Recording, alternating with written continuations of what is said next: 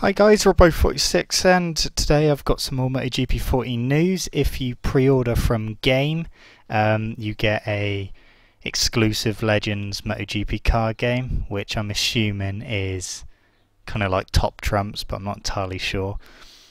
But this is definitely another good pre-order bonus, especially for those of you that like the older generation of MotoGP. Yeah, so if you pre-order from Game, that is, that's the only place you can get it, well, in the UK anyway. So yeah, that's that one. Milestone released another screenshot yesterday, and this time of the Motorhome, so I'm going to show that to you guys now.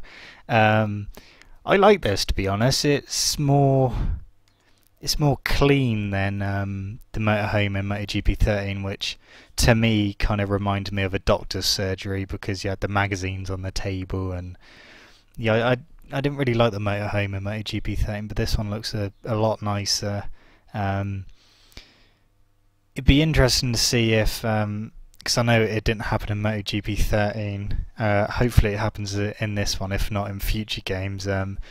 Like, the less known rider you are, the crappier the motorhome you got. So like when you start off your career mode, you've got, I don't know, a banged up old van that you just sleep in or whatever, and then obviously when you get into MotoGP you have a really nice motorhome. So I'm hoping they'll implement that in some way, whether they've already done it in 13 or hopefully in the next one. But yeah,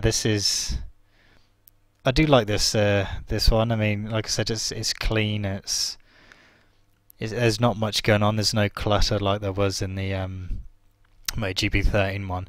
I don't know if this is the whole of the room, or if you can go into different rooms in the motorhome, because I think there's still going to be a laptop which has all your social network, well, made up social network stuff on. So I don't know if there's different rooms you can go into, which would be pretty cool. But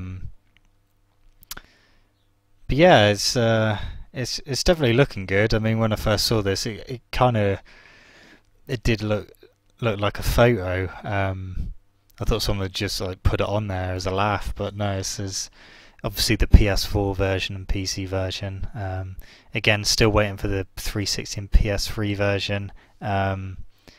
It shouldn't look much different to this. I mean, there's no reason why it shouldn't. But yeah, only time will tell. Out Friday, so yeah, not long now. Thank you so much for watching. Don't forget to leave this video a like, subscribe to my channel. So see you guys in the next video. See you.